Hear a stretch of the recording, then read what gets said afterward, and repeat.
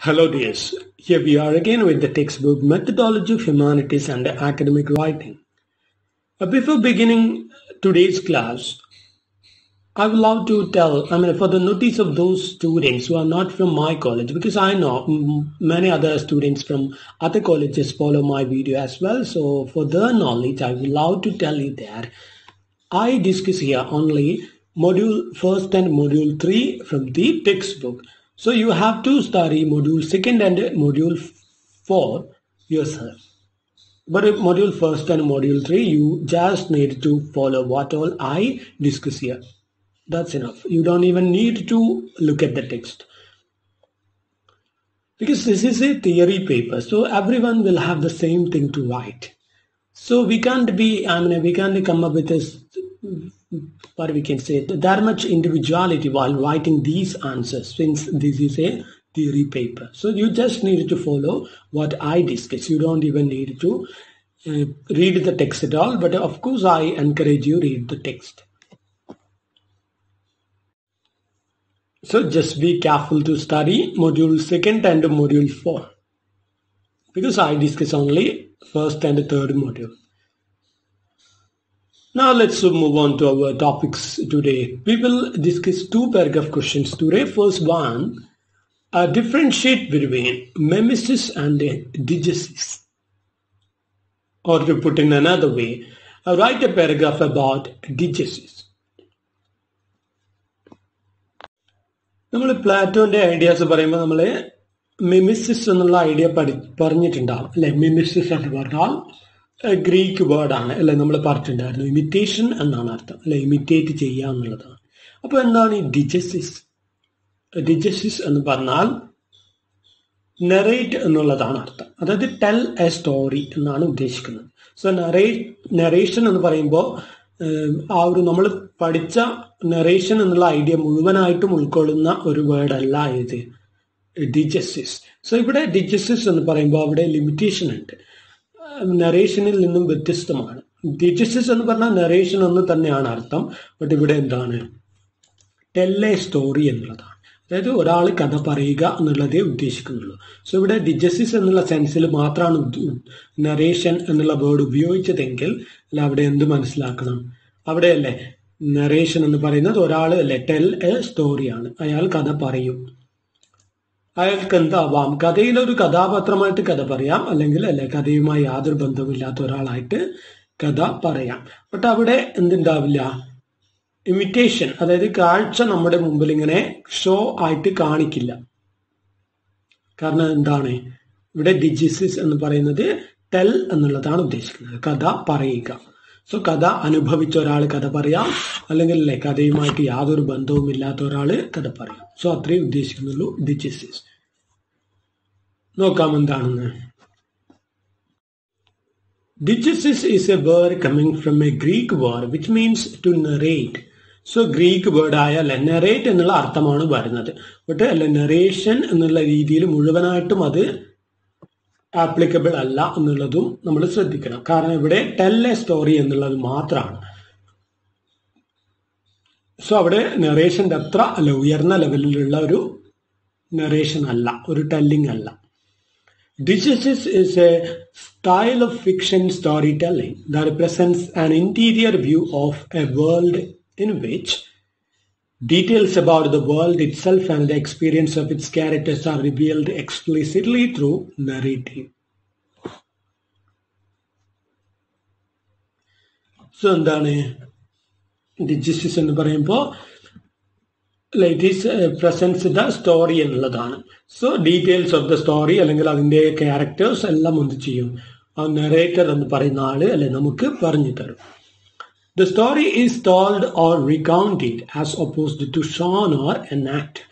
So അതാണ് ഇവിടെ നറേഷനിൽ നിന്ന് വ്യത്യാസം. സോ സ്റ്റോറി എന്താണ് ചെയ്യപ്പെടുന്നത്, ഈസ് റീകൗണ്ടഡ്, അതായത് ഒന്ന് ഓർമ്മിച്ച് അല്ലെ ചിലപ്പോൾ പറയുന്നതായിരിക്കാം, അല്ലെങ്കിൽ അല്ലെ നേരിട്ട് പറയുന്നതായിരിക്കാം. കഥയിലെ ഒരു കഥാപാത്രമല്ല നേരിട്ട് നമ്മൾ ഒരു കഥ പറയുന്നതാവാം. ബട്ട് എന്തുണ്ടാവില്ല അവിടെ, ഒരു ഷോ അല്ലെ ഷോ ഓർ എനാക്ട്മെന്റ് അല്ലെ അഭിനയം എന്നുള്ള ആ ഒരു പ്രവൃത്തി അവിടെ ഉണ്ടാവില്ല.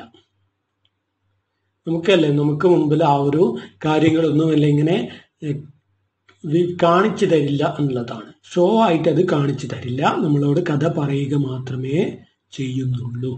സോ ബാക്കിയല്ലേ ഭാവനയിൽ കണ്ട് മനസ്സിലാക്കുന്നത് നമ്മളുടെ ഇൻട്രസ്റ്റ് എന്നുള്ളതാണ്. There is a presumed detachment from the story of both the speaker and the audience. അതുകൊണ്ട് തന്നെ എന്തുണ്ടാവും, സ്പീക്കറും ഓഡിയൻസും തമ്മിൽ ഡിറ്റാച്ച്മെന്റ് ഉണ്ടാവും സ്റ്റോറിയിൽ. കാരണം ഇവിടെ എന്തില്ല, നേരിട്ട് കഥാപാത്രങ്ങൾ നമ്മുടെ മുമ്പിലെത്തി കഥ അവതരിപ്പിക്കുന്നതായിട്ട് നമ്മൾ കാണുന്നില്ല. ഇവിടെ ഒരാൾ എപ്പോഴും നമ്മൾ ബോധവാന്മാരായിരിക്കും ഒരു ആള് കഥ പറയുന്നതാണ് എന്ന്. സോ ആ ഒരു കാര്യം നമ്മൾ എപ്പോഴും ഓർമ്മിപ്പിക്കപ്പെടും.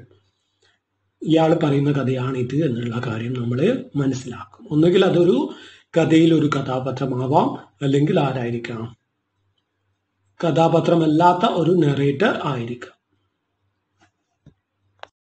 In Digesis, the narrator tells the story. The narrator presents the actions and sometimes thoughts of the characters to the readers or audience. So narrator തന്നെ എന്ത് ചെയ്യും, ആക്ഷൻസ് അല്ലെങ്കിൽ ക്യാരക്ടേഴ്സിന്റെ തോട്ട്സ് നമ്മൾക്ക് എന്തായിരിക്കാം എന്നുള്ളത് പറഞ്ഞു തരും. Digesis elements are part of the fictional world as opposed to non-digetic elements which are stylistic elements. So narration എന്ന് പറയുമ്പോൾ നമുക്ക് സിനിമയിലൊക്കെ നറേഷൻ എന്ന് പറയുമ്പോൾ അതിൽ എന്ത് വരും, പിക്ചറൈസേഷനും ബാക്കി എല്ലാ സാധനവും വരും, ക്യാരക്ടേഴ്സിന്റെ ആക്ഷൻസും ഒക്കെ വരും. അതായത് വേറെ ഒരു നറേറ്ററിലൂടെ പ്രസന്റ് ചെയ്യാത്തതും ഇവിടെ വരും. സിനിമയിലൊക്കെ വരും, അല്ലെങ്കിൽ നാടകത്തിലൊക്കെ വരും. ബട്ട് ഈ ഡിജസിസ് എന്ന് പറയുമ്പോൾ അവിടെ നറേറ്റർ ആണ് അത് ഒക്കെയും നമുക്ക് പറഞ്ഞു തരുന്നത്. സോ അവിടെ എന്തുണ്ട്, നമ്മളും ആ ഒരു ക്യാരക്ടേഴ്സും ഒക്കെ തമ്മിൽ ഒരു ഗ്യാപ്പ് വരുന്നുണ്ട് എന്നുള്ളതാണ്. കാരണം നമ്മളെപ്പോഴും ബോധവാന്മാരായിരിക്കുന്നത് ഇത് ഈ ഒരാൾ നമുക്ക് പറഞ്ഞു തരുന്ന കഥയാണ്, അല്ലാണ്ട് നമ്മൾ ഫസ്റ്റ് ഹാൻഡ് ആയിട്ട് ആ ഒരു സ്റ്റോറിയെ അനുഭവിക്കുന്നില്ല എന്നുള്ള ബോധം നമുക്ക് ഉണ്ടാവും. അതുകൊണ്ട് തന്നെയല്ലേ നോൺ ഡിജറ്റിക് എലമെന്റ്സ് ആയിട്ട് വരുന്ന സ്റ്റൈലിസ്റ്റിക് ആയിട്ടുള്ള കാര്യങ്ങളൊക്കെ അതൊക്കെ സിനിമയിലും ഒക്കെ എന്താണ്, നറേഷന്റെ ഭാഗമാണ്. നാടകത്തിലായാലും അതിലെ ബാക്ക്ഗ്രൗണ്ടും അതിലെ പിക്ചറൈസേഷനും സോങ്ങും മ്യൂസിക്കും ഒക്കെയും നറേഷന്റെ പാർട്ടാണ്. ബട്ട് ഡിജസിസ് എന്ന് വരുമ്പോൾ അതൊന്നും ഉൾപ്പെടുന്നില്ല എന്നുള്ളതാണ്. ഇവിടെ ലിമിറ്റഡ് നറേഷൻ ആണ് എന്ത്, ഡിജസിസ്. സോ അങ്ങനെ പറയാം. Non-digetic elements show how the narrator tells the story. So narrator എങ്ങനെയാണ് കഥ പറയുന്നത് എന്നാണ് നമുക്ക് നോൺ ഡിജറ്റിക് എലമെന്റ്സ് കാണിച്ചു തരുന്നത്. എങ്ങനെയൊക്കെ ആ കഥ നമ്മളിലേക്ക് എത്തിക്കുന്നു എന്നുള്ളത് അവൾ പറഞ്ഞല്ലോ. നാടകത്തിൽ അതായത് പിക്ചറൈസേഷൻ മ്യൂസിക് ഇങ്ങനെയുള്ളതൊക്കെ നോൺ ഡിജറ്റിക് എലമെന്റ്സിൽ പെടും. ബട്ട് ഇവിടെ അതൊന്നും ഉണ്ടാവില്ല. ഡിജസിസ് in Greek means narration and മെമസിസ് in Greek means imitation. So ഡിജിസിസ് എന്ന് പറഞ്ഞാൽ ഗ്രീക്കില് നറേഷൻ എന്നാണ് അർത്ഥം. ബട്ട് നമ്മൾ പറഞ്ഞു എന്താണ്, ലിമിറ്റഡ് നറേഷൻ എന്ന് പറയുന്നതായിരിക്കും ശരി. സോ അതിന് മിമിസിസ് എന്നുള്ളത് ഗ്രീക്കിൽ നോക്കുകയാണെങ്കിൽ ഇമിറ്റേഷൻ എന്നാണ് അർത്ഥം, അനുകരണം എന്നാണ് മിമിസിസ്. സോ നമുക്ക് പ്ലാറ്റോ പറഞ്ഞിട്ടുണ്ട് എന്ത്, കല എന്താണ്, പ്രകൃതിയുടെ അനുകരണമാണ്, അല്ലെങ്കിൽ ലൈഫിന്റെ അനുകരണമാണ് എന്ന് പറഞ്ഞിട്ടുണ്ട്. Digesis and mimesis have been contrasted since Plato's and Aristotle's times. So പ്ലാറ്റോന്റെ അരിസ്റ്റോട്ടിലിന്റെ ടൈമിൽ തന്നെ ഇത് രണ്ടാണെന്ന് പറഞ്ഞിട്ടുണ്ട്. മിമിസിസ് എന്ന് പറയുന്ന ഐഡിയയും ഡിജിസിസ്. മിമിസിസ് shows rather than tells. So മിമിസിസ് എന്ന് പറയുമ്പോൾ ഇമിറ്റേഷൻ ആണ്. അവിടെ കാര്യങ്ങൾ ഇമിറ്റേറ്റ് ചെയ്ത് കാണിക്കും. നാടകത്തിലൂടെയൊക്കെ ആണെങ്കിൽ നമുക്ക് കൃത്യമായിട്ടുള്ള ജീവിതത്തെ ഇമിറ്റേറ്റ് ചെയ്ത് നമ്മുടെ മുമ്പിൽ കാണിക്കും. ബട്ട് ഡിജിസിസിൽ എന്തേ ഉണ്ടാവുള്ളൂ, ഒരാൾ കഥ പറയുന്നത് മാത്രമേ ഉണ്ടാവുള്ളൂ എന്നുള്ളതാണ്. But digesis is the telling of a story by a narrator. The narrator may speak as a particular character, or may be the invisible narrator, or even the all-knowing narrator who speaks from outside in the form of commenting on the action or the characters. So mimesis നമുക്ക് എപ്പോഴും ഈ നാടകത്തിലും സിനിമയിലൊക്കെയാണ് ഒരുപാട് കാണാൻ പറ്റുക. ഡിജിസിസ് നമുക്ക് എവിടെയാ കാണാൻ പറ്റുക, ബുക്സിലായിരിക്കും പലപ്പോഴും ഇങ്ങനെ നറേറ്റർ കഥ പറയാം. പലപ്പോഴും. കാരണം മറ്റേത് അല്ല നേരെ നമ്മുടെ മുമ്പിൽ വന്നു നിന്ന് അല്ല ക്യാരക്ടേഴ്സ് ആക്ട് ചെയ്യുകയാണ്, അല്ല നാടകത്തിലാണെങ്കിലും സിനിമയിലാണെങ്കിലും ഒക്കെ. സോ നമ്മുടെ അല്ല ഡിജിസിസിലെ നെറേറ്ററിന് എന്ത് ചെയ്യാം, ഒരു അല്ല ക്യാരക്ടറായിട്ട് സംസാരിക്കാം, വിസിബിൾ ആയിട്ടുള്ള അല്ല ഒരു നെറേറ്റർ ആവാം. അതായത് കഥയിൽ ഉൾപ്പെടാത്ത അല്ലെ എന്താണ് ഒരാൾ അല്ലെ നമ്മുടെ മുമ്പിൽ വന്നിട്ട് ഞാനൊരു കഥ പറയാണ് എന്നുള്ള രീതിയിൽ പറയാം. അല്ലെങ്കിൽ എന്താണ് നെറേറ്ററിനെ കാണാൻ പറ്റില്ല അല്ലെ, എന്താണ് എഴുത്തുകാരൻ തന്നെ നെറേറ്ററിന്റെ റോളിൽ നമ്മളൊരു കഥ പറയുന്നതായിരിക്കാം. ഇതൊക്കെയും നെറേഷന്റെ ഭാഗമാണ്. പക്ഷെ നമ്മൾ പറഞ്ഞിട്ടുണ്ട് നെറേഷൻ എന്ന് പറയുമ്പോൾ അല്ലെ വെറും സ്റ്റോറി പറയുന്നത് മാത്രമല്ല. സോ അങ്ങനെ സ്റ്റോറി പറയുന്നത് മാത്രമാണെങ്കിൽ അത് ഡിജിസിസ് ആണ്. സോ നെറേഷൻ എന്ന് പറയുന്നതല്ലേ ഒരു വലിയ സെൻസിലാണ് നമ്മൾ ഉപയോഗിക്കുന്നത്. അതായത് കഥ പറയുന്ന രീതി, കഥയിലെ അല്ലെ എന്താണ് ക്യാരക്ടേഴ്സ് ചെയ്യുന്ന എല്ലാ ബാക്ക്ഗ്രൗണ്ട് മ്യൂസിക്, ഇതൊക്കെ നറേഷനിൽ വരും. ആ ഒരു സെറ്റിംഗ് ഒക്കെ നറേഷനിൽ വരുന്നതാണ്. സോ ആ ഒരു ബ്രോഡ് സെൻസിലുള്ള നറേഷൻ അല്ല ഡിജിസിസ്.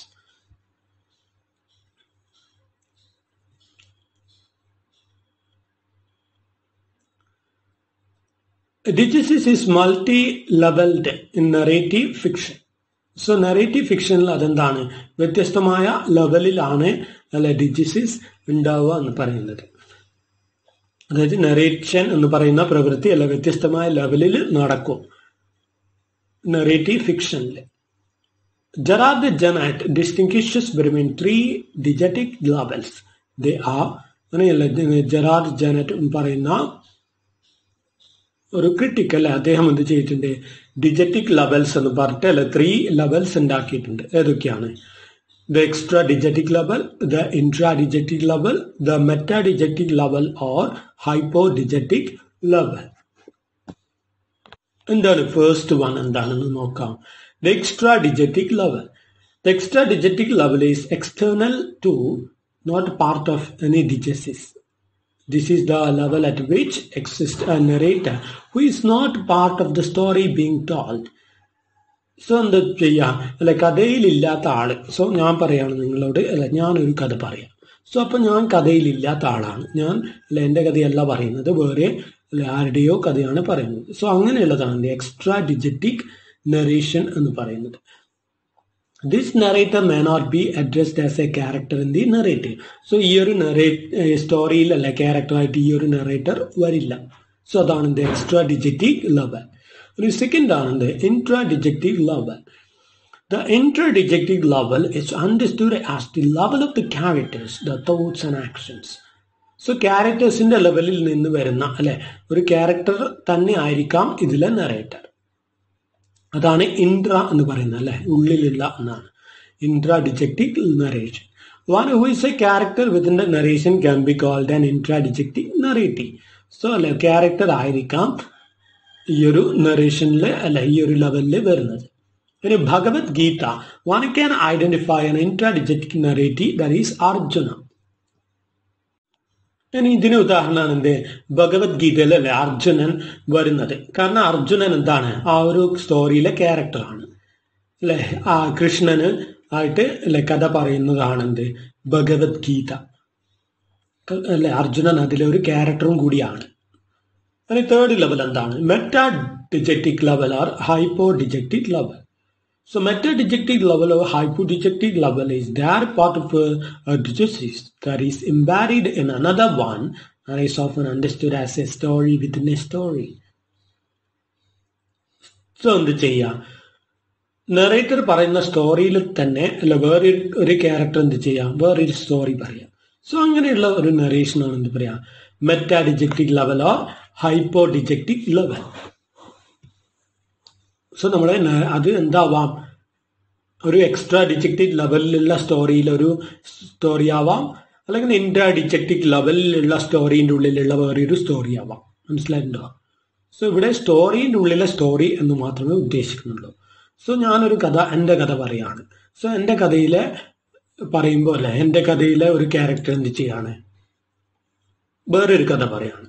അപ്പോൾ അതിനെ നമുക്ക് എന്ത് പറയാം മെറ്റാഡിജക്റ്റിക് level or ഹൈപ്പോഡിജക്റ്റിക് level. So the metadidactic level or hypodidactic level is that part of a digesis that is embedded in another one and is often understood as a story within a story.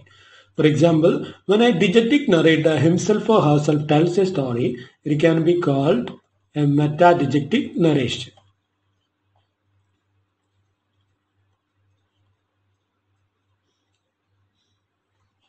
So ഇതാണ് എന്ത് digesis എന്ന് പറയുന്നത്. ഇനി next paragraph നമുക്ക് നോക്കാം. Write a paragraph about anthropology as a branch of humanities. ഹ്യൂമാനിറ്റീസിന്റെ branch ഏതെങ്കിലും ഒന്ന് എന്തായാലും ചോദിക്കും. ഒരു 10 ബ്രാഞ്ചോളം ഉണ്ട്. സോ അതിലൊന്ന് പാരഗ്രാഫായിട്ട് ചോദിക്കും. ഇത് എസ് എ ആയിട്ട് അല്ലേ, അതായത് ആകെ മൊത്തം കൂടി which are the branches under humanities എന്നുള്ള ഒരു എസ് എയും ചോദിക്കാം. സോ എസ് എ ആവുമ്പോൾ നമുക്ക് ഇതൊക്കെ ചുരുക്കി എഴുതിയാൽ മതി. ബട്ട് പാരഗ്രാഫ് എന്തായാലും ഒരു ക്വസ്റ്റ്യൻ ഉണ്ടാവും. ആന്ത്രോപോളജി, ഹിസ്റ്ററി, അല്ലെങ്കിൽ അല്ലെ എന്താണ് ഇക്കണോമിക്സ് നമ്മൾ പഠിച്ചിട്ടുണ്ട് അല്ലെ, ആർക്കിയോളജി. സോ അങ്ങനെയുള്ള സാധനങ്ങൾ അല്ലെ ഒരു 10 ഓളം ഉണ്ട്. സോ അതിന് നെക്സ്റ്റ് വൺ ആണ് നമ്മൾ നോക്കുന്നത്. Write a paragraph about anthropology. അല്ലെ ആന്ത്രോപോളജി എന്ന് പറഞ്ഞാൽ എന്താ, നമ്മൾ മലയാളത്തിൽ എന്ന് പറയും നരവംശാസ്ത്രം അല്ലെ, മനുഷ്യന്റെ പറ്റിയുള്ള പഠനം. അതായത് മനുഷ്യൻ അല്ലെ എങ്ങനെ ജനിച്ചു, എങ്ങനെ അവൻ അല്ലെ പരിണാമം പ്രാപിച്ചു, എങ്ങനെ ജീവിച്ചു, ഇതൊക്കെ അല്ലെ എങ്ങനെ ജീവിക്കുന്നു എന്നുള്ള പഠനം. അതാണ് എന്ത് ആന്ത്രോപോളജി. സോ നരവംശാസ്ത്രം അല്ലെ, നരൻ എന്ന് പറഞ്ഞാൽ നമുക്കറിയാം അല്ലെ മനുഷ്യൻ എന്നാണ് ഉദ്ദേശിക്കുന്നത്. സോ മനുഷ്യ വംശത്തെ പറ്റിയുള്ള പഠനമാണ് എന്ത് anthropology. It's very easy paragraph. Let's read. Anthropology is the scientific study of humans, human behavior and societies in the past and the present. So anthropology എന്ന് പറയുന്നത് മനുഷ്യനെ പറ്റിയില്ല, അല്ലെങ്കിൽ മനുഷ്യന്റെ സ്വഭാവത്തെ പറ്റിയില്ല, അവന്റെ സൊസൈറ്റിയെ പറ്റിയില്ല അല്ലെ, അതായത് പാസ്റ്റിലാണെങ്കിലും പ്രസന്റിലാണെങ്കിലും ഇതിനെയൊക്കെ പറ്റിയുള്ള പഠനത്തെയാണ് ആന്ത്രോപോളജി എന്ന് പറയുന്നത്. Social anthropology studies patterns of behaviour and cultural anthropology studies cultural meaning including norms and values. അങ്ങനെ ആന്ത്രോപോളജിന്റെ ഉള്ളിൽ തന്നെ സബ് ഡിവിഷൻസ് ഉണ്ട്. സോഷ്യൽ ആന്ത്രോപോളജി ആണെങ്കിൽ അല്ലെ സോഷ്യൽ പാറ്റേൺസ്, അവന്റെ സോഷ്യൽ അല്ലെ സാമൂഹികമായ പെരുമാറ്റം, ഇതൊക്കെയാണ് അതിൽ പരിശോധിക്കുക. ഇനി കൾച്ചറൽ ആന്ത്രോപോളജി ആണെങ്കിലോ അവന്റെ കൾച്ചറൽ ആയിട്ടുള്ള കാര്യങ്ങളാണ് പരിശോധിക്കുക അല്ലെ, അവന്റെ സംസ്കാരം,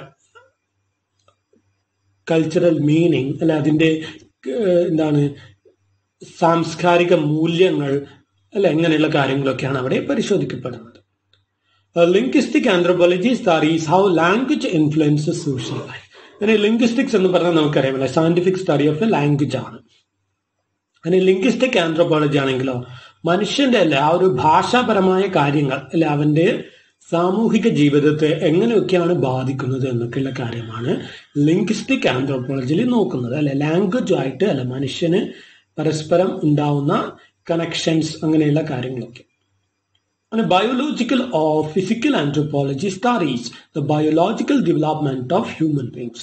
അങ്ങനെ ബയോളജിക്കൽ ആയിട്ടുള്ള അല്ലെ ഒരു മനുഷ്യന്റെ എന്താണ് ശാരീരികപരമായിട്ടുള്ള അല്ലെ കാര്യങ്ങളൊക്കെയാണ് ബയോളജിക്കൽ ആന്ത്രോപോളജിയില് വരുന്നത്. സോ ഒരു മനുഷ്യൻ അല്ലെ ഒരു കുട്ടി എങ്ങനെ വലുതാവുന്നു അല്ലെ, എങ്ങനെ അവൻ ഇടപെടുന്നു, ഇങ്ങനെയുള്ള കാര്യങ്ങളൊക്കെയാണ് ബയോളജിക്കൽ അല്ലെങ്കിൽ ഫിസിക്കൽ ആന്ത്രോപോളജി അല്ലെ. ഫിസിക്കൽ എന്ന് പറഞ്ഞാൽ ശരീരം എന്നാണ് ഉദ്ദേശിക്കുന്നത്. The word anthropology has its origin in Greek. അങ്ങനെയല്ലേ ആ ഒരു വേർഡ് ആന്ത്രോപോളജി എന്ന വേർഡ് വന്നിട്ടുള്ളത് എവിടെ നിന്നാണ്?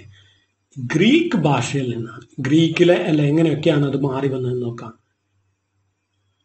എക്സാമിന് എഴുതുമ്പോൾ ഇങ്ങനെ അല്ലെ ചാർട്ട് താഴോട്ട് തന്നെ വരക്കുക, എന്നാലേ നമുക്ക് ഒരുപാട് ആൻസർ ഒരുപാടുള്ളതായിട്ട് തോന്നുള്ളൂ.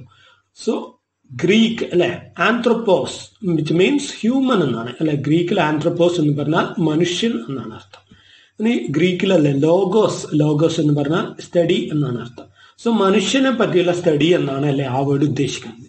So the word is A blunt of 2 words അല്ലെ, ആന്ത്രോപോസ് ആൻഡ് ലോഗോസ്. സോ ആ വേർഡ് അല്ലേ പിന്നെ എന്തായി, ആ വേർഡ്സ് ലാറ്റിൻ വേർഡിലേക്ക് വന്നു അല്ലെ. ലാറ്റിൻ ആയപ്പോൾ ലാറ്റിനിലെത്തിയപ്പോൾ അതെന്തായി ആന്ത്രോപോളജിയ എന്നുള്ളതായിട്ട് മാറി. പിന്നെ ലാറ്റിനിൽ നിന്നും അല്ലെ അത് ഫ്രഞ്ചിലേക്ക് വന്നു. ഫ്രഞ്ചിലേക്ക് വന്നപ്പോൾ എന്തായി ആന്ത്രോപോളജി എന്നുള്ള സ്പെല്ലിംഗ് അല്ലെ മാറിയിട്ടുള്ള രീതിയിൽ വന്നു. പിന്നെ ഫ്രഞ്ചിൽ നിന്നാണ് അത് ഇംഗ്ലീഷിലെത്തുന്നത്. സോ ഫ്രഞ്ചിൽ നിന്ന് അല്ലെ ഇംഗ്ലീഷ് ഭാഷയിലേക്ക് അത് എത്തിയപ്പോൾ ആന്ത്രോപോളജി എന്നായിട്ട് മാറി അല്ലെ. സ്റ്റഡി അബൌട്ട് ഹ്യൂമൻ ബീങ്സ് അല്ലെ, ഹിസ് ഡെവലപ്മെന്റ്സ്, ഹിസ് അല്ലെ എന്താണ് സോഷ്യൽ ലൈഫ്, ഇതൊക്കെയാണ് ഉദ്ദേശിക്കുന്നത്. Anthropology is concerned with all aspects of human life and culture. So മനുഷ്യന്റെ എല്ലാ അല്ലെ ഘടകങ്ങളെ പറ്റിയും ആന്ത്രോപോളജി പഠിക്കുന്നുണ്ട്. മനുഷ്യന്റെ ജീവിതത്തിലെ അല്ലെ അല്ലെങ്കിൽ സാംസ്കാരികപരമായതും അല്ലെ ഒക്കെ സാമ്പത്തികപരമായതും ഒക്കെ പഠിക്കുന്നുണ്ട്. They study about the evolution of human beings, their adaptation to different environments, formation of societies, etc. So അല്ലെ മനുഷ്യന്റെ എന്താണ് പരിണാമം അല്ലെ എവല്യൂഷനെ പറ്റി പഠിക്കുന്നുണ്ട്. പിന്നെ അവനെന്ത് ഓരോ എൻവയോൺമെന്റിനനുസരിച്ച് എങ്ങനെ അല്ലെ സ്വയം മാറുന്നു, അതിനനുസരിച്ച് മാറ്റി അല്ലെ ആ ഒരു എൻവയോൺമെന്റിൽ ജീവിക്കാൻ അനുയോജ്യനായി തീരുന്നു, ഇങ്ങനെയുള്ള കാര്യങ്ങളൊക്കെ പഠിക്കുന്നുണ്ട്. പിന്നെ എന്തൊക്കെയാണ് അവരെങ്ങനെയല്ലേ ഒരു സമൂഹം രൂപീകരിക്കുന്നു, ഫോർമേഷൻ ഓഫ് സൊസൈറ്റീസ് അല്ലെ സാമൂഹിക ജീവിതം എങ്ങനെ നയിക്കുന്നു, ഇതൊക്കെ പഠിക്കാം.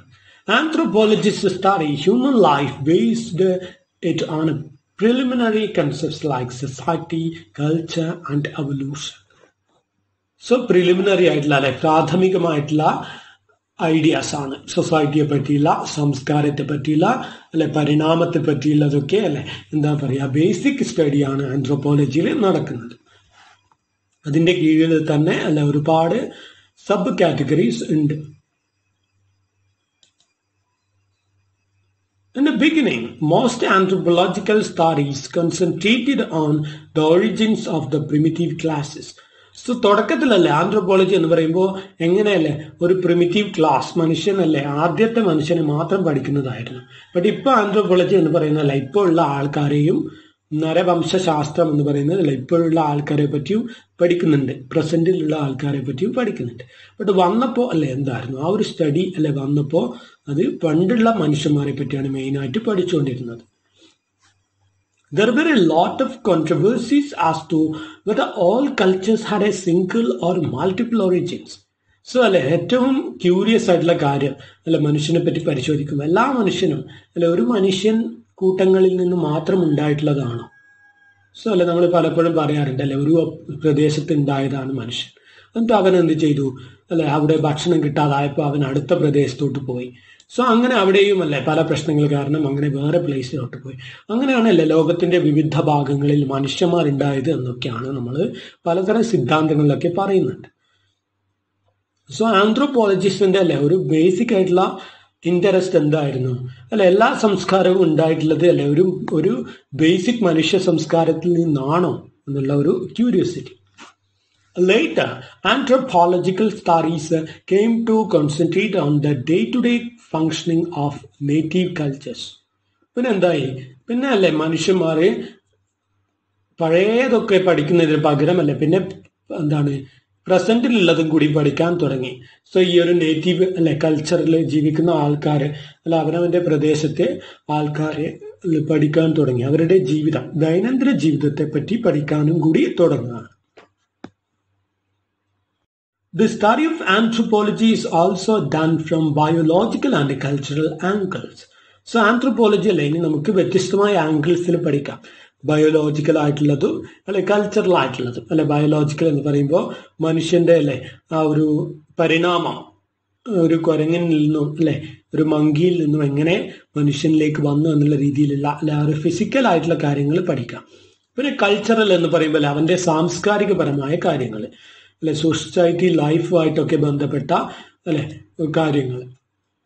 Those who approach from a biological perspective study the physical characteristics of the people. So biological ആവുമ്പോൾ അല്ലെ നമ്മൾ ആളുകളുടെ ഫിസിക്കൽ ക്യാരക്ടറിസ്റ്റിക്സ് ആണ് നോക്കുന്നത് അല്ലെ. ഒരു ഇന്ത്യക്കാരനെ പോലെയല്ല ഒരു അമേരിക്കക്കാരൻ അല്ലെ. സോ അവരുടെ ശരീരം എങ്ങനെയൊക്കെ വ്യത്യാസപ്പെട്ടിരിക്കുന്നു. ഒരു ചൈനക്കാരൻ അല്ലെ, ഒരു ജാപ്പനീസ്, ഒരു ആഫ്രിക്കൻ നീഗ്രോ അല്ലെ, ഇവരൊക്കെ എങ്ങനെ വ്യത്യസ്തമാകുന്നു എന്നൊക്കെയാണ് അവിടെ പഠിക്കുന്നത്. They need to study archaeological remains and trace their connection to living beings. So അല്ലെ ആർക്കിയോളജിക്കൽ റിമെയിൻസ് മനുഷ്യൻ അല്ലെ പുരാവസ്തു ആയിട്ട് അല്ലെ പലതും അവശേഷിപ്പിച്ച പാത്രങ്ങളും മറ്റും ഒക്കെ നോക്കി അല്ലെ അതിലൊക്കെ കാര്യങ്ങളൊക്കെ പഠിച്ചിട്ടാണ് അല്ലെ ഇങ്ങനെയുള്ളതൊക്കെ നമ്മൾ പലതും മനസ്സിലാക്കുന്നത്. An anthropologist who studies a primitive culture has to be familiar with all aspects of that culture. ഒരു പ്രിമിറ്റീവ് കൾച്ചറിനെ അല്ലെ ഒരു പണ്ടുള്ള അല്ലെ ഒരു സംസ്കാരത്തെ പറ്റി പഠിക്കുമ്പോൾ അല്ലെ ആ ഒരു സംസ്കാരത്തിന്റെ എല്ലാ കാര്യങ്ങളെ പറ്റിയും പഠിക്കാൻ അവൻ അല്ലെ ബാധ്യസ്ഥനാണ്. അവന് പഠിക്കണം എന്നുള്ളതാണ്.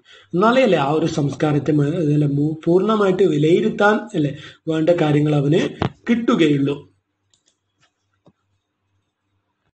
The study of the language is essential to communicate and establish a bond with the primitives. So, അല്ലെ primitives ആയിട്ടുള്ള ആ ഒരു ബോണ്ട് അവരുടെ അല്ലെ കാര്യങ്ങളൊക്കെ മനസ്സിലാക്കണമെങ്കിൽ അല്ല അവരുപയോഗിച്ച ഭാഷയും അല്ല അതിനെ പറ്റിയുള്ള ഐഡിയയും ഒക്കെ കിട്ടണമെന്നുള്ളതാണ്. അതുകൊണ്ട് അല്ലെ അവരുടെ ഭാഷയും കൂടി അല്ലെ പഠിക്കാൻ പറ്റിയാൽ നല്ലതായിരിക്കും. So, anthropologists who study the economics of a culture look into how primitive people produce commodities and sell them. അങ്ങനെയല്ലേ എന്താണ് ഇക്കണോമിക്കൽ അല്ലെ ആന്ത്രോപോളജി ആണ് അല്ലെ നോക്കുന്നതെങ്കിൽ ആളുകൾ എങ്ങനെയാണ് അവരുടെ അല്ലെ സാമ്പത്തികപരമായ കാര്യങ്ങൾ ചെയ്തത്, അതായത് അല്ലെ എങ്ങനെ ഒരു സാധനം കൊമോഡിറ്റി അല്ലെ ഒരു എന്താ പറയാ കൈമാറ്റം ചെയ്യപ്പെടുന്ന അല്ലെ വസ്തുക്കൾ എങ്ങനെയാണ് അവർ അല്ലെ ഓരോ സാധനം അങ്ങോട്ടും ഇങ്ങോട്ടും കൈമാറ്റം ചെയ്തത് അല്ലെ വ്യാപാരപരമായ ഇൻട്രസ്റ്റ് അല്ലെ അതൊക്കെയാണ് ഇക്കണോമിക് ആയിട്ടുള്ള കാര്യങ്ങൾ പഠിക്കുന്നത്. Anthropology is a global discipline involving humanities, social sciences, and cultural sciences and natural sciences. എന്താ പറയുന്നത് ആന്ത്രോപോളജി അല്ലെ ഒരു ഗ്ലോബൽ ഡിസിപ്ലിൻ ആണ്. അതിലെല്ലാം വരുന്നുണ്ട് അല്ലെ. Humanities, social science, natural science ഒക്കെ ഉൾപ്പെടുന്നതാണ് ആന്ത്രോപോളജി എന്ന് പറയുന്നത്. Anthropology builds upon knowledge from natural sciences, including the discoveries about the origin and evolution of Homo sapiens, human physical traits, human behavior, the variations among different groups of humans, etc. So, anthropology എല്ലാ പഠന മേഖലയുടെയും പഠനങ്ങളുടെ സാധ്യതകൾ ഉപയോഗപ്പെടുത്തുന്നു. So അല്ലെ അറിവിന്റെ എല്ലാ മേഖലയിലും മനുഷ്യനെ പറ്റിയല്ലേ എന്തെങ്കിലും പരാമർശിക്കുന്നുണ്ടെങ്കിൽ ആ ഒരു സാധ്യതയെ ഉപയോഗപ്പെടുത്തി മനുഷ്യനെ മനസ്സിലാക്കുക എന്നുള്ളതാണ്. അത് സയൻസിലാവാം, സോഷ്യൽ സയൻസിലാവാം, അല്ലെ ഏത് എന്താണ് സയൻസിൽ അല്ലെ ഏത് ഹ്യൂമാനിറ്റീസ് വിഷയത്തിലും മനുഷ്യനെ പറ്റി പറയുന്നതൊക്കെയും അല്ലെ അവർക്ക് എന്താണ് ഇമ്പോർട്ടൻ്റ് ഉള്ള കാര്യമാണ്. സോ ആന്ത്രോപോളജി എന്ന് പറയുന്നതല്ല എന്താണ് ഒരുപാട് എല്ലാ ബ്രാഞ്ചുകളുമായിട്ടും ബ്ലെൻഡ് ചെയ്യപ്പെട്ട് കിടക്കുന്ന ഒരു ബ്രാഞ്ചാണ്.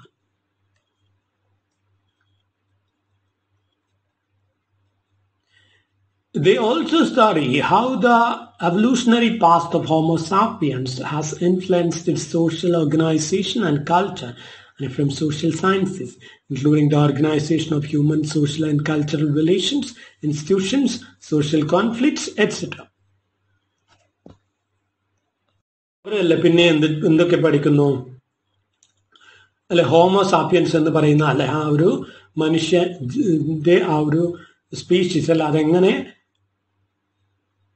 ഒറിജിനേറ്റ് ചെയ്ത് വന്നു അല്ലെ അത് ഏതൊക്കെ ഘട്ടങ്ങളിലൂടെയൊക്കെ കടന്നുപോയി അതിലെ അല്ലെ സോഷ്യൽ ഓർഗനൈസേഷൻ എന്തൊക്കെയായിരുന്നു അവരുടെ അല്ലെ കൾച്ചറൽ ആയിട്ടുള്ള കാര്യങ്ങൾ എന്തൊക്കെയായിരുന്നു പിന്നെ അല്ല സോഷ്യൽ സയൻസുമായിട്ട് ബന്ധപ്പെട്ട കാര്യങ്ങളും അവർ നോക്കുന്നുണ്ട്.